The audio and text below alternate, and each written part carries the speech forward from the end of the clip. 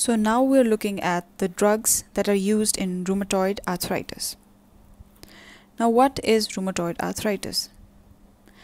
It is basically a chronic, multi-system inflammatory autoimmune disease with no known cause. It is mainly common in women with childbearing age. There are many manifestations of this autoimmune disease, but the main manifestation is rheumatoid arthritis, where there is persistent inflammatory synovitis of peripheral smaller joints. This leads to immobility and pain and inflammation, of course. Now, what causes this? As we know, it is autoimmune disease. So an autoantibody, which is basically an IgM antibody, is produced against the Fc portion of the IgG antibody. All of this, it leads to a type 3 hypersensitivity reaction, where this complex of IgM and IgG, it lodges in different places like glomeruli, soft tissues, joints, etc., leading to the multi-system inflammatory manifestations. Now, to treat rheumatoid arthritis, we basically need to focus on two things. There are two aspects to this disease if we look at them closely. One is the pain and inflammation that the disease causes. And this is what the patient complains about most. It is due to the prostaglandins and leukotrienes and all the stuff that are involved in pain. And the other is the autoimmune reaction and the further damage that is occurring to the organs due to the autoimmune reaction. To combat the pain, we know we need to use NSAIDs. NSAIDs also have anti-inflammatory actions, but they are not really used as anti-inflammatory because high doses are required, and at high doses, NSAIDs have a vast variety of side effects, including gastritis and bleeding disorders. To combat the immune reaction response of the immune system, which is mediated by the cytokines, for example TNF, we use DMARDs, that is disease-modifying anti-rheumatic drugs.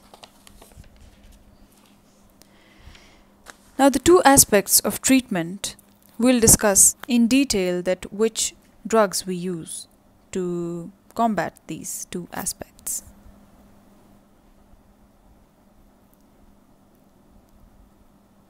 First set of drugs are used to combat the pain and inflammation, as stated before, and the second class of the drugs, the DMARDs, disease-modifying anti-rheumatic drugs, are to decrease the autoimmune response and prevent further tissue damage by suppressing the immune system.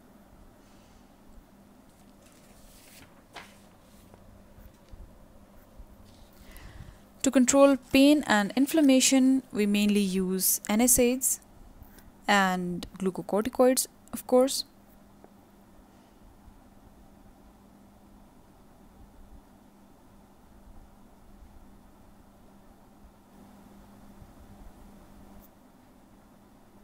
The DMARDs further are classified as non-biologic and biologic. But non-biologic are not derived from biological sources, and biologic are derived from biological sources. That is obvious. Let's see what NSAIDs do for rheumatoid arthritis. They're used for rapid symptomatic relief by decreasing inflammation and pain. They decrease the stiffness and swelling in the joints. They do not have any effect on the progression of the disease. Now, the glucocorticoids act mainly as suppressants of the immune response and also as anti-inflammatory, by decreasing leukocyte migration, increasing lysosome stability, decreasing capillary permeability, decreasing inflammation, and decreasing the release of prostaglandins and leukotrienes. Expression of COX-2 is inhibited, which is needed in inflammation. Interleukins are also decreased. Their main side effects are not to be discussed here, but they have a very wide range of side effects, such as candidiasis or thrush. Let's discuss the non-biologic DMARDs first. The first drug to discuss is methotrexate. Now, what methotrexate does is that it is cytotoxic to the lymphocytes by being a DHF, that is dihydrofolate reductase inhibitor, and folate antagonist. It inhibits the bone marrow, the lymphocytes, and thus decreasing the amounts of antibodies produced. The side effects are too much. It is hematotoxic because the blood cells are dividing. It is hepatotoxic, so the blood levels need to be monitored, and so the liver function need to be monitored as well. It causes mucosal ulcers. It is contraindicated in pregnancy, in liver disease, and in peptic ulcer. The side effects can be minimized by administration of folic acid. Next is hydrochloroquine or chloroquine. What it does is that it stabilizes the lysosomes, decreases chemotaxis, and scavenge the free radicals. They are mainly used in mild disease. The side effects include GI distress, visual pathology such as corneal or retinal opacity is there, so a visit to an ophthalmologist once a year is recommended. Synchronism is seen, of course. Hemolysis is also seen in G6PD deficient patients like aspirin. Next drug is sulfasalazine. It acts. Firstly, it is acted upon by clonic bacteria, which splits it into two active compounds. One is sulfapyridine and the other is 5-ASA, that is aspirin, like acetyl salicylic acid. So sulfapyridine, what it does is that it inhibits B cell function and production of inflammatory cytokines such as interleukins, TNF by monocytes is decreased.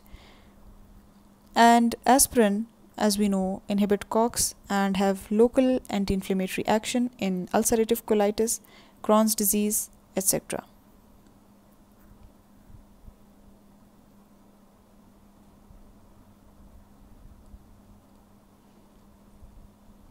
The side effects include hemolysis, leukopenia, etc.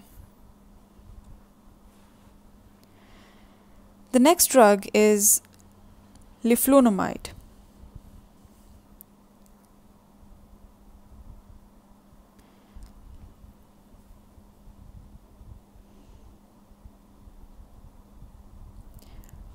How it acts is that it inhibits dihydroorotate dehydrogenase, thus decreasing the level of UMP and thus decreased ribonucleotides formation.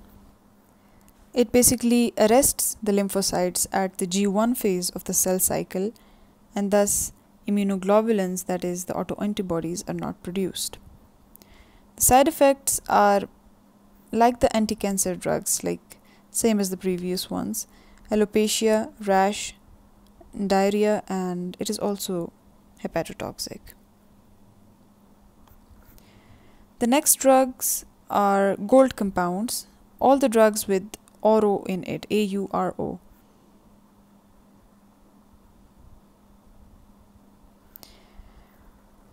For example, orothiomycin. Now, what gold does is that it alters the morphology and function of macrophages, which are involved in the cell-mediated immunity, thus decreases the immune response. Side effects include hypersensitivity like actions, itching, stomatitis, also ulcers, proteinurias, and rarely aplastic anemias can be seen.